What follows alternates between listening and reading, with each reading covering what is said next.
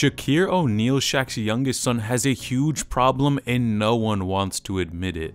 Now, Shaqir O'Neal is currently playing for Texas Southern, an HBCU college basketball program, where he's only averaging 2 points per game, 1 rebound, and 1 assist per game, playing 10 minutes. Now, definitely when you take a look at these numbers, we all know this is a huge problem that he's barely averaging any points, but I think really shows an even bigger problem with him. Now, he's only playing 10 minutes in these games, which is definitely not a lot of time to be able to put up numbers, but I think this relates to even more of being an NBA player's son and having the drive to get better. You have to think about it. Shaqir coming up, his father pretty much provided everything for him and makes a ton of money, Shaq, and now he has to go out there and kind of provide for himself, try to make a way for himself. And definitely when you have a father who is such a big time celebrity NBA superstar, it's for sure going to be very difficult to live up to those type of expectations.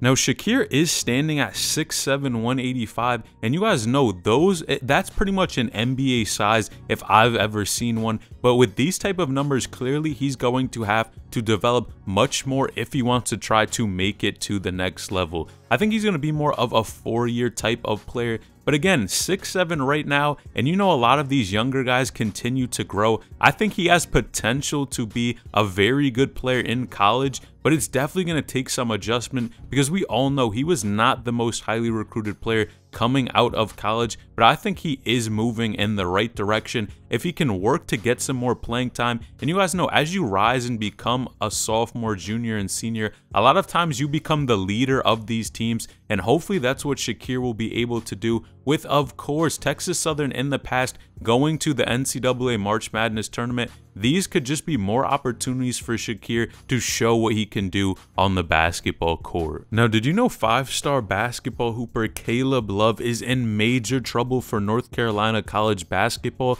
Well, click this video on the screen to find out exactly what's going on.